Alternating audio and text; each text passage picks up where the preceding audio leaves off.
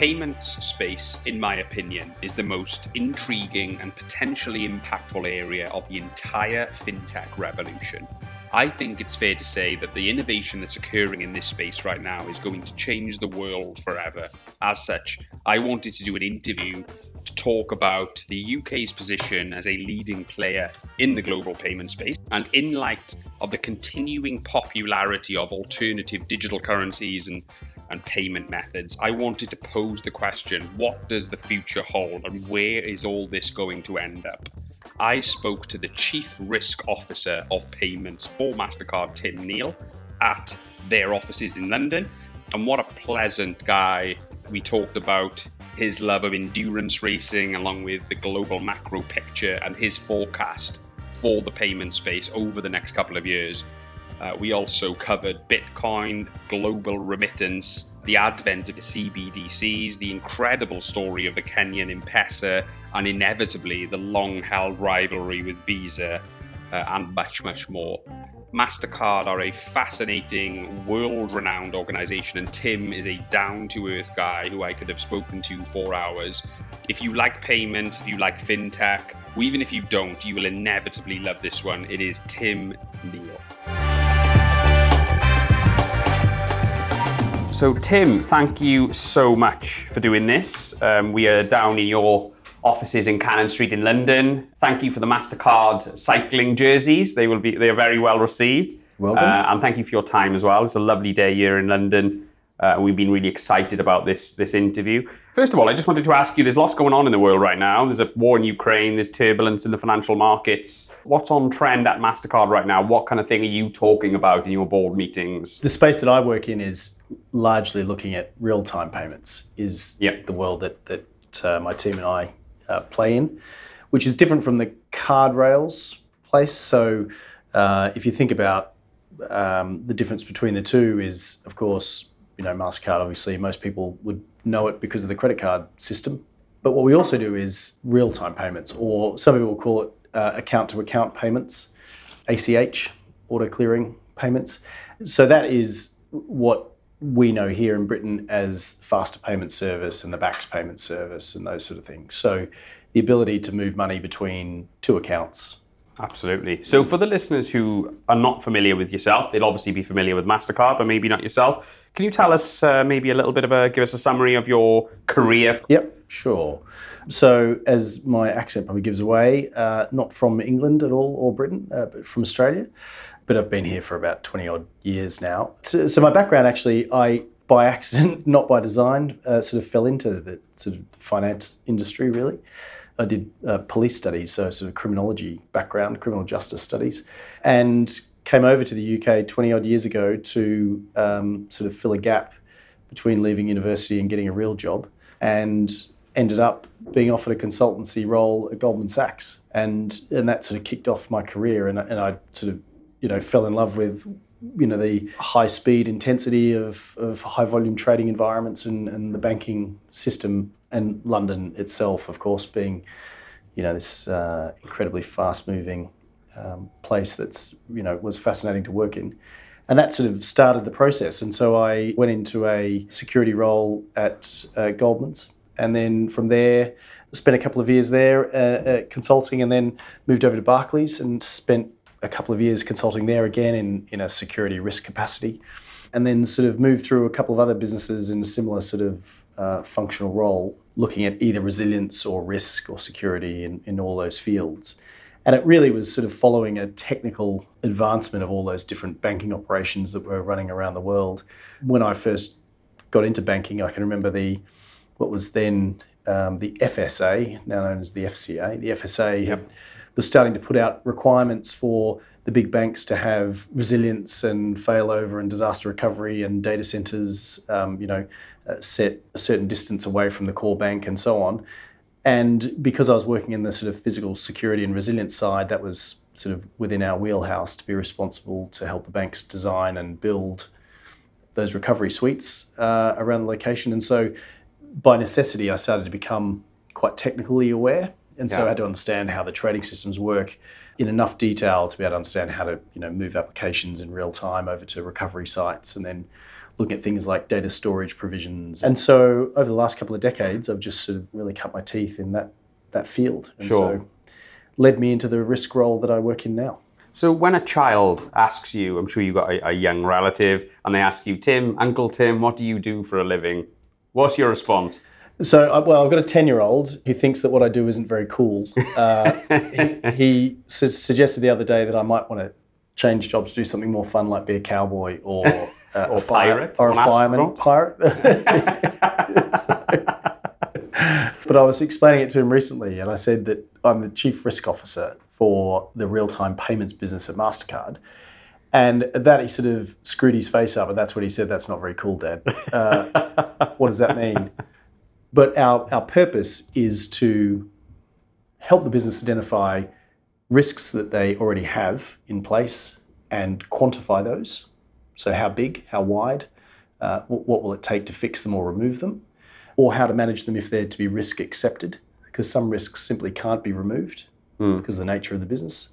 And also to enable them to be able to quantify that risk in terms of a materiality level. So what does it mean in terms of the service outage provisions or against the regulations that are in place? And then also to identify risks that are emerging. So risks that we see that are coming. And that can include anything from the geopolitical noise coming out of the Russia-Ukraine events, right? Which is, a number of people will tell you, is one of the principal drivers for the inflation that we're seeing at the moment that's running because of supply and whatever for various items that are harder to get. Also being able to articulate things like the effect of COVID, the effect that that's had on the markets around the world, and certainly affected things like our ability to be able to get certain key equipment and hardware for our technology requirements.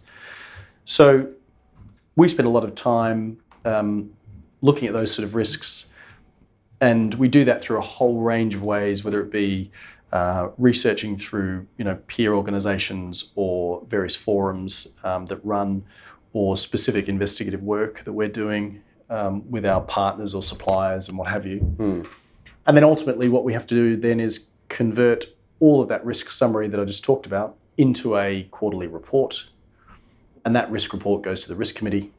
And the risk committee then effectively interrogates that report and determines whether the materiality that's being declared by the business owners is in fact correct.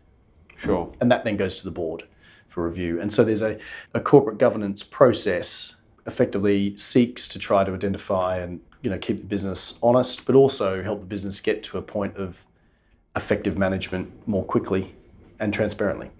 You've worked within banking for a number of years, but when did you first dip your toe into payments as a specialism? Was it Vocalink? Was Vocalink, yeah. So Vocalink was about 4 years ago I joined, which at the time had recently been acquired by Mastercard. Right, yeah. So Vocalink is the UK payments service that was founded, I think, 48 years ago now. Yeah. And it was the origins of Vocalink was effectively, it was a formation, or if you will, almost a co-op of all the UK banks wanting to create a system where they could move money intraday between the banks. Sure. Well, that's how Visa come about, isn't it? Yeah. I think. It was and Mastercard. Collaboration. Yeah, that's right. Yeah. Yeah. So my question is, the payment system you got in 8 years ago to the payment space, what's changed in the last 8 years? What's the most significant change you've seen in the industry in the last 8 years? For us, there's the speed at which the rest of the world is catching up. So one thing to say that... Because the UK is a market leader in many respects, isn't it? It is the market leader. Between the UK and Scandinavia, they're probably the most mature markets, closely followed by, or competitively followed by, if you will, Singapore and maybe Australia and New Zealand.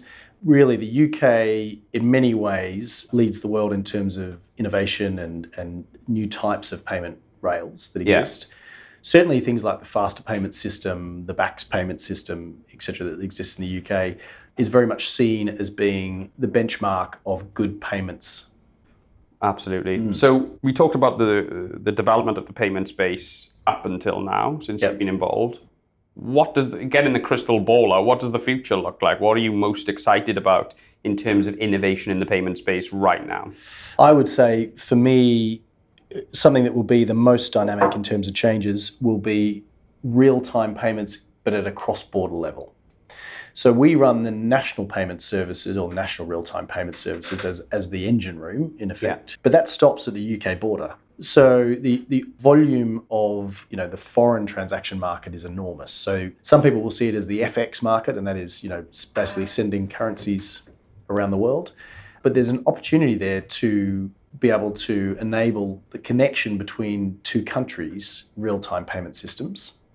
Yeah, I'll talk about an example of that in a minute. But the other one that's really interesting, and that I think will be quite incredibly changing in terms of the future state for some of the frontier and emerging markets in the world, and that is the home send remittance market. So a home send remittance is where someone who is considered to be a foreign worker, who is working in country A but is from country B, sends their earnings home.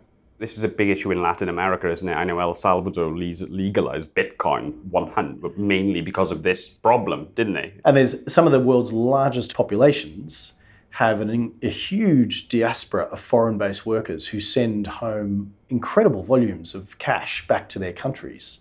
Yeah. And they use that money to pay for, domestic needs. So, sure, yeah. It's a massive part of GDP, kids' school isn't fees, or prescriptions, or rent, or what have you. And it is a huge part of the GDP. And at the moment, the way that they have to send that money home, that their options are pretty limited, and they're expensive.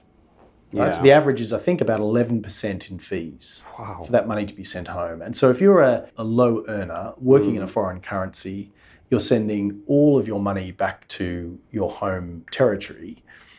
Taking 11% bite out of that is significant. Yeah. So where I think the big transformational change will come is when there is real-time cross-border payments enabled, because those populations that are working foreign-based will be able to send money in real time, and those fees would be radically different, as in incredibly reduced.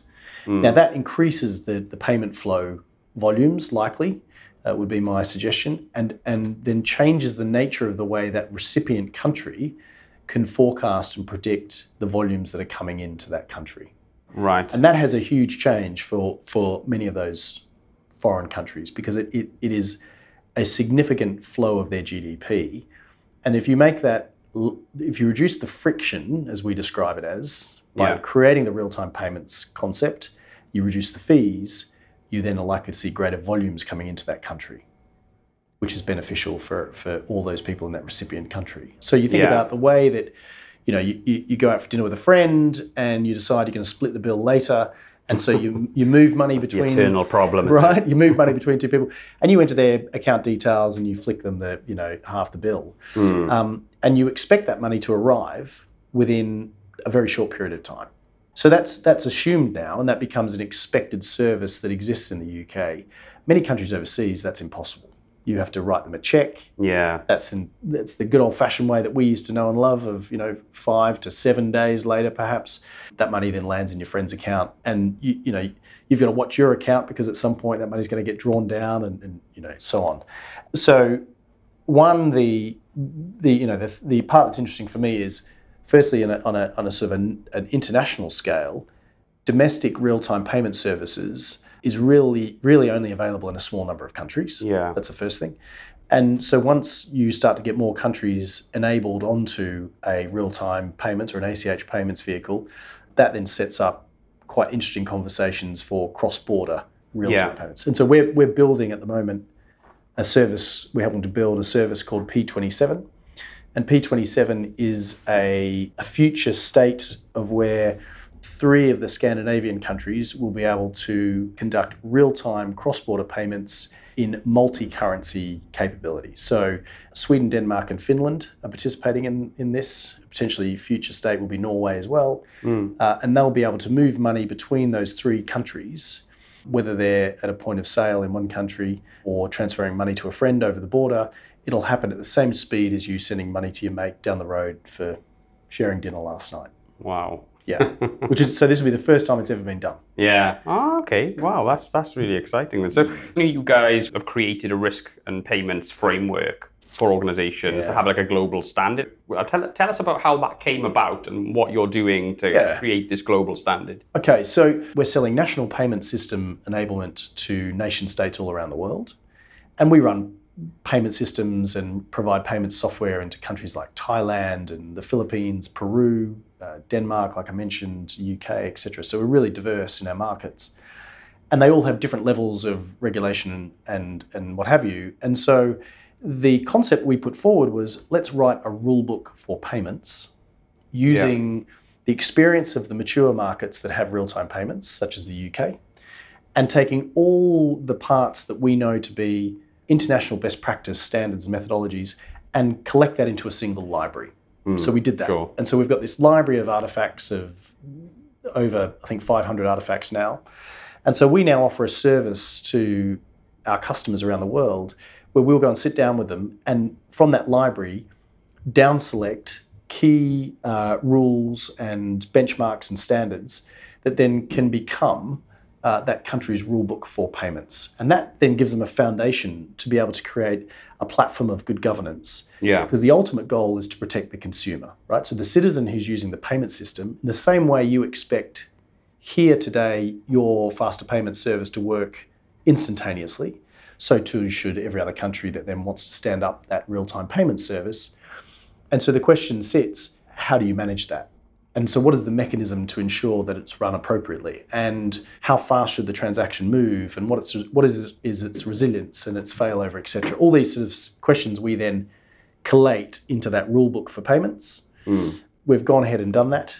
And next week I'm in Africa speaking to the African central banks at a conference in Tanzania where we're presenting exactly that piece of work. And the idea behind it is to work with those countries to give them a set of standards that sets them up to be able to be measurable against peer countries' standards. Yeah. And then you start getting into that quite exciting conversation to say, well, if one particular country is running a set of standards that are recognised by all the financial institutions that participate in that payment scheme domestically, and their neighbour has the same or similar types of benchmarks and standards, then it's quite easy to conceptualise a cross-border rule book that then links those two countries together and allowing their central banks or their regulators to create a common criteria approach to real-time payments. And so when you look at that from a financial inclusion point of view, you start to be able to bring folks who are unbanked, is the phrase, or underbanked. Which is still a large part of the global population, part of the isn't population. Huge part of the population. You start to offer those folks who have, who are often very connected on a cellular phone network system, but it may be completely unbanked, domestically speaking. So they sit in this grey economy. And so what that does is that makes it difficult for the government to be able to predict things like true treasury values of transactions and what have you. If you enable that smartphone to be able to sit in a real-time payments rail without the need necessarily to have a bank account, you then start to be able to offer the ability for that particular part of the community to start receiving larger volumes of inflow or more frequent inflows of cash because you've got a rule book that gives everyone a clear and transparent set of standards with which the service has to be run against. We talked a little bit up there about the unbanked. There's an enormous amount of people in the world who are unbanked, but there's a smaller number of people who don't have mobile phones. You know what I mean? So digital technology is in the hands of way more people than those who have bank accounts. And therefore, my favorite case study of this is it was in Kenya, which I think we did touch upon before, which is people using mobile phone credit instead of the local currency. Yeah, that's right. Because it was just more convenient. Yeah. It's called the M-Pesa, I think, isn't it? M-Pesa was one of the first, if you will, real-time payment services in the world. Yeah. So Kenyans were leading the way. Yeah. And they came up, they've now matured that a lot, much further along. So just to clarify for the listeners now, people were using mobile phone credit as a medium of exchange for goods and services, weren't they? Almost like astonishing. It was like a world-leading digital asset. And intended, though, it was crazy. So that's right. And it's amazing how humans will find a way, right, through these sort of, rather than good old hard cash. Yeah. They found it more convenient to transfer digital credits to each other. And this was going on 10 years ago, wasn't it? Yeah. In Kenya, maybe even longer. It's not like the last couple of years, it's a while back. And they were doing this similar in Malaysia and in other parts of the world. Really? And so, you can see where this becomes hugely viable in that if you're standing there, and you're wanting to buy and sell goods and services, and you have got the money on one device and you've got a recipient on an equivalent device on the same network, and you want to be able to trust that you can send, your transaction of 100, whatever it is, to that particular person, you want to have that trusted network because then everyone will use it. Of course. But then it's got to be resilient. It's got to be always up. Yes. So then you get this expectation because it becomes ubiquitous in its use. So therefore you need to have a set of rules to make sure that all the participants are given fair and equal chance to run and participate in that service. And so that's what we propose to write is exactly that, a rule book for payments. So when you were just explaining that, a lot of what you said was, if people had just tuned in, you could have been talking about the Bitcoin network there because it is set up with a lot of those things in mind. So price volatility today aside, because we know there's been a lot of turmoil in the markets recently across all sectors, to be fair, but Bitcoin adoption is growing and increasingly as a payments rail as well. We talked about El Salvador briefly. So what does, Mastercard, I know you became a bit more crypto friendly recently, allowing people to purchase digital assets on Mastercard credit cards. And that, I'm sure that's something that you will embrace in the future and do more of.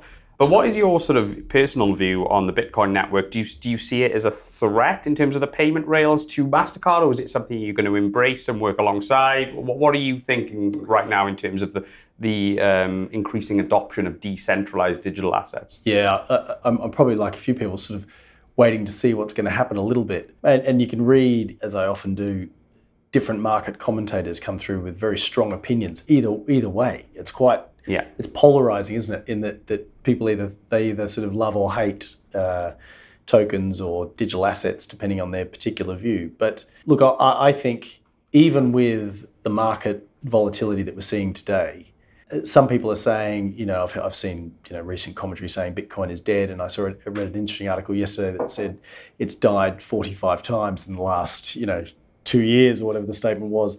And the point being, of course, is that it sort of keeps being reborn. Yeah, sure. And I would suggest it's probably it's akin to the M-Pesa experience of many years ago.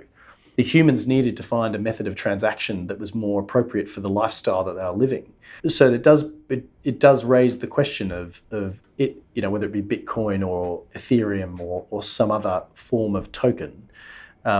Is it inevitable that something will come out of the state of where we are? Yes, something will come out of it. And I think it will look different from cash because cash has limitations in terms of the speed, the physical nature of it means it's got limitations.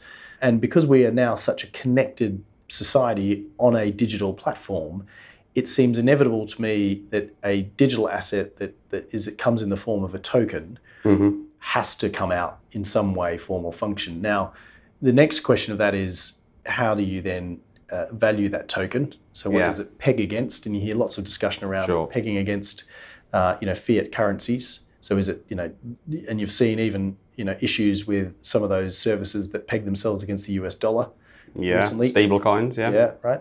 So I think it's inevitable that we will eventually see some token come through that will be sort of the survivor or a series of survivors, plural, that will, I suspect, the market will naturally or almost through evolution find which ones are the most suitable based on consumer demand and need.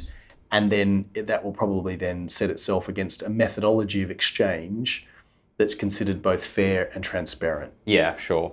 Yeah, I think it's like a bit like the dot-com boom in the late 90s and early 2000s. I think there was a lot of really bad companies then, but there was Amazon in amongst that, and there was other really good companies. And e-commerce wasn't going to die. It was inevitably coming, but which ones are going to be the global standard? You know what I mean? Which ones are going to be adopted? I spent a bit of time working at the London Stock Exchange. Of course. And that found its life by, if you walk around a couple of the pubs and other places around central London, you'll see some historical statements that talks about, various wine bars and coffee houses being the points of exchange preceding the London Stock Exchange. And its birth was to be able to create a trading environment for all those traders to meet and basically sell their trades, if you will, or their products, I think a similar thing will happen. So we've got all these, if you will, digital pubs and coffee houses at the moment that are out there.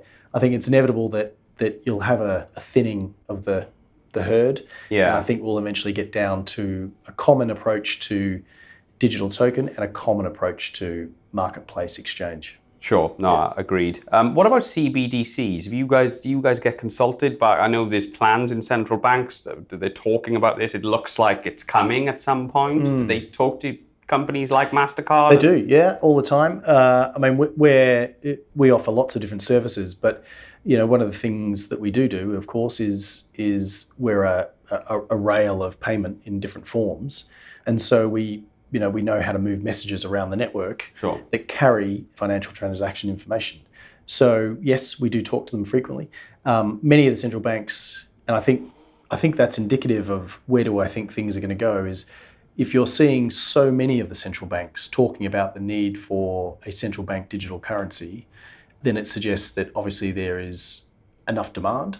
And if they're working on it, then I would suggest they're probably some of those advisors who will help shape which market it sits on, how it pegs itself, etc. Related to what we were talking about before, I don't know who the clear leader is yet. I haven't heard of who is sort of coming out with the most obvious. There's a couple of countries that have already launched, of course. I think we were talking about El Salvador before launching their own. In terms of using Bitcoin as legal tender. Yeah. I think the CBDCs that I'm hearing about, obviously, are just like digital pounds, digital dollars, that type of thing, completely central bank controlled. And obviously you've got El Salvador, who've embraced an open source, decentralized cryptocurrency type situation. Yeah. I can't see big companies embracing Bitcoin as legal tender because they lose complete control then, don't they? But I mean, you're kind of going back to the gold standard. Do you think that's because it's obviously a hard currency with it's finite. It's never going to be any more than 21 million. So what do you think? It's interesting. I don't know yet is my short answer, and it's there is so much complexity as to the type, nature, and capability that's in place, and you've got to also throw into that conversation, the DLTs, right? So the distributed ledger technologies, as well, because of course, that's the mechanism to move these particular tokens around potentially, which adds a whole range of different risk reduction and stability and transparency to this conversation. So I think inevitably what will happen is the market is big enough and influential enough that it will sort of find its own path. And I think really because of the nature of the way people are educated now on their digital enablement, right? I think the central banks will listen to, my hope is they'll listen to the population, the consumers, the citizens who want these services. And I think fairly soon we're going to see a few winners start to come out in terms of the type, the nature, and the market that they sit on. Yeah, absolutely. No, I think you're right. So I wanted to ask you about the pandemic situation, Tim. We've just come out of an unprecedented period and much has changed in the last 3 years, I think it's fair to say. What has Mastercard taken from the pandemic situation that you guys are going to potentially take forward? Well, like a lot of sort of office-based working, that's now radically shifted for us. Of course, we're working from home through all that period, and I think where we've settled now is into the hybrid working from home office model. So most of our people are in 2 to 3 days a week is kind of the typical. But what it's also done, I think, is opened up opportunities for people to work in lots of places that they haven't been able to before, both internationally and regionally. And, I know people internally that have taken the opportunity of COVID to move to places where they think, they find a bit of lifestyle. And I certainly don't miss coming into the office 5 days a week. No. So that change, of course, in sort of, I suppose, office culture as a result. One thing we did notice on some of the challenges around that is I certainly find, I think some of the relationships change because you don't see people face to face as frequently. Yeah. And so I think that changes for the negative. And also you miss out on some of the friendships that used to be there. Sure. So you've always got a couple of work buddies that aren't there as well. So there's positives and negatives, but overall, I think hybrid's here to stay, if I'm honest. Yeah, sure. I think there's an element of, like, when you remove serendipity, like random conversations in the office. I think I've read a few blogs and things recently saying that there will be a longer term impact of that in terms of creativity.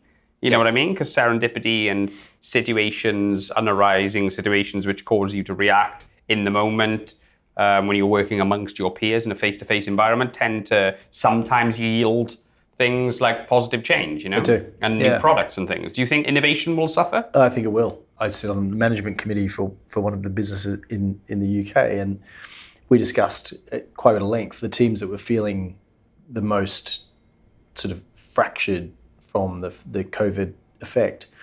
And it's often the teams that are in the creative side or in engineering build teams where previously they've been a group of them in a room conceptualizing a product build on a whiteboard is near impossible to do that in a remote sense, because you can't interact in that sort of creative way.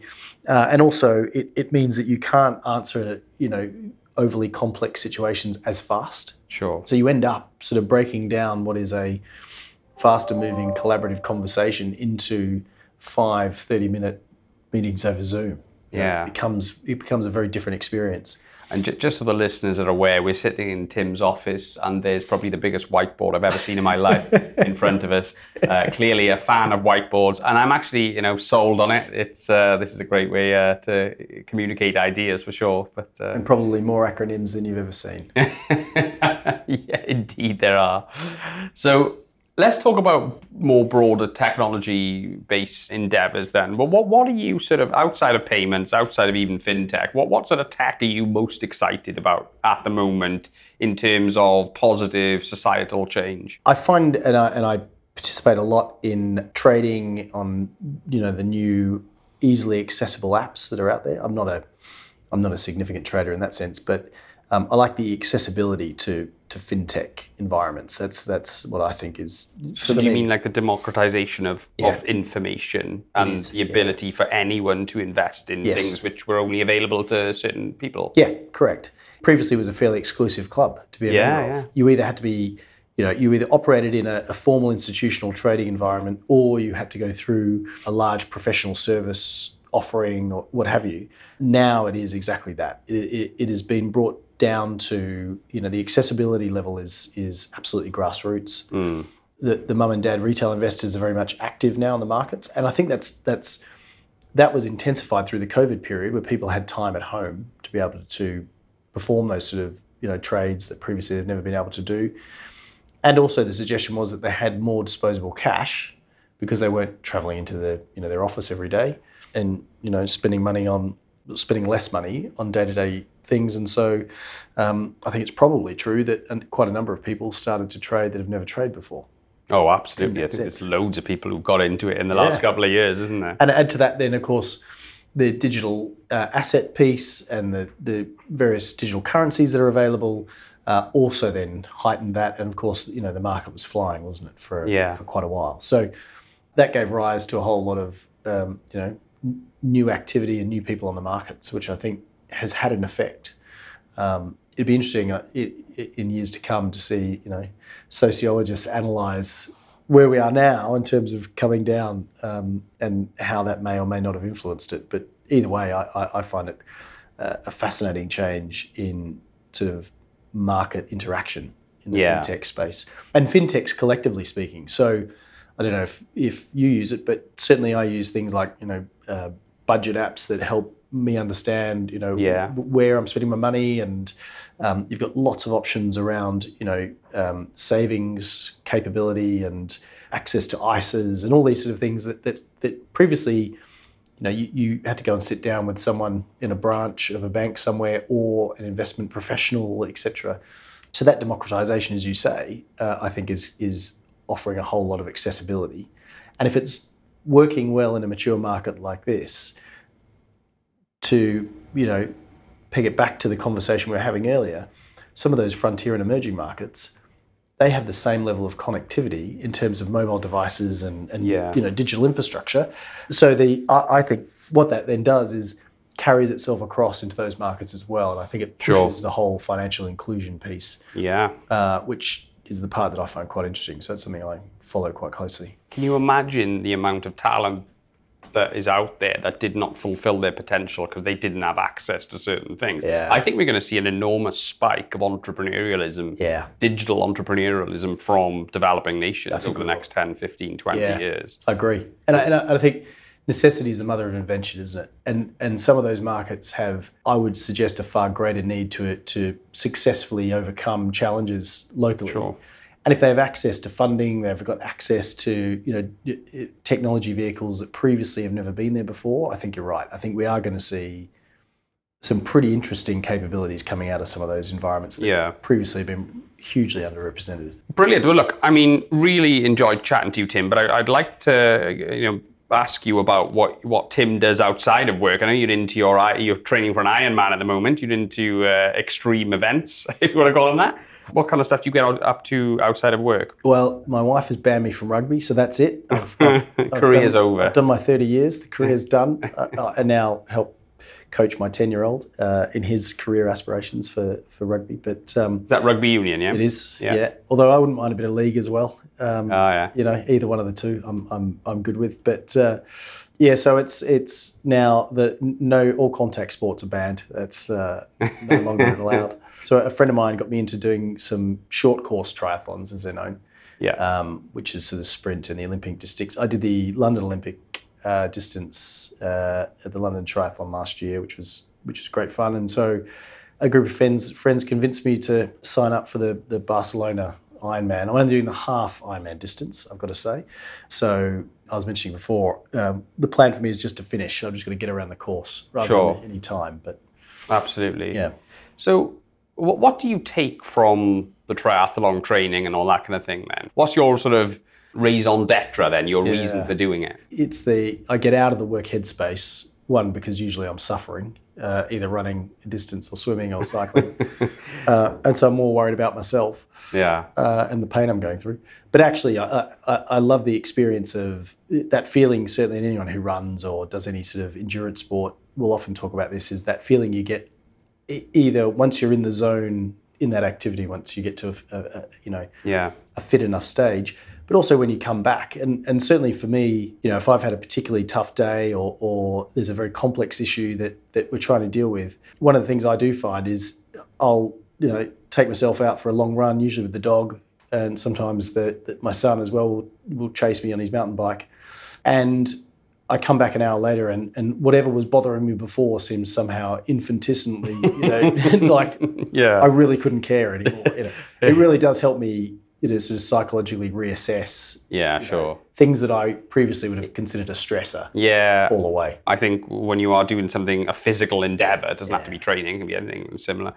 It brings you into the moment, doesn't it? Yeah. It brings you into the now, because your brain is in the past and the future so often. Just get in the now, And I think that almost that suffering is cathartic in that you realize things could be a lot worse. Absolutely. And so it gives you just, I think, a reference point, and I find it quite grounding. But for me, psychologically, certainly that for me is my huge de-stressor. So looking back at your career then, you've obviously, you've been very successful up until now, and I'm sure you're going to continue that success. But looking back, what advice would you give to yourself as a 21-year-old who's looking to embark on a career in the world of business and technology and risk?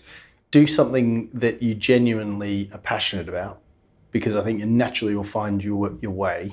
If you're passionate about anything, then you'll give it enough time, effort, and focus that you'll be pretty good at it. Would be what I would say. And the other thing is, don't forget your pension, because you can never start too early. Yeah. That's a good advice, actually. I mean, it's kind of the unsexy bit of advice, but I mean, it's not something that anyone ever regrets, is it? Compounded interest. Yeah. So but if you can find something you're passionate about, then brilliant. The golden challenge of trying to find something that you love doesn't feel like a job. And, sure. If you can do that, then you're winning. I think. What kind of piece of content, like a book or a film or documentary or I don't know, an audiobook or podcast, is there anything that's inspired you? So one of the things I do listen to is podcasts when I run. And I tend to sort of voraciously consume some of the economist podcasts that come out with a big international perspective on what's happening in the world.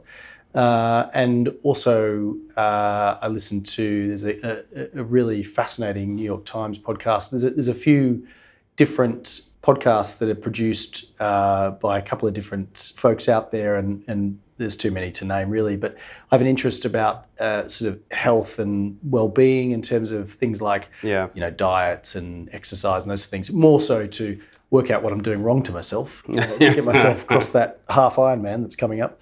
But I do find that fascinating insofar as the link between health and lifestyle and ability to perform. And for me, I sort of link all that together when I can. And it's being a risk officer, one of the things we're constantly trying to scan always is that horizon of issues that, are out there. And so I try to sort of, I suppose, blend my learning in an easy way, if that makes sense, sort of almost a passive intake. So I go for that run for an hour and I might listen to a podcast for 30 minutes of it and come away with, a better understanding of geopolitics of the world, or, changing economic picture, or, analysis of why, sleep patterns affect your ability to work or concentrate or what have you. For me, it's more about, I suppose, developing my knowledge as a person about what's happening around me is what I tend to do. Fantastic. Well, look, Tim, I'm so grateful for you to coming on, and thanks for hosting us today. You're very welcome.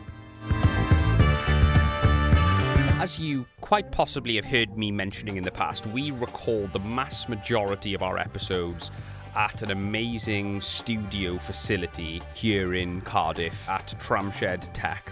Tramshed Tech is a collaborative community of entrepreneurs and scaling businesses geared towards supporting growth in tech, digital and creative industries across an ever-increasing collection of locations and partner locations, UK-wide and internationally.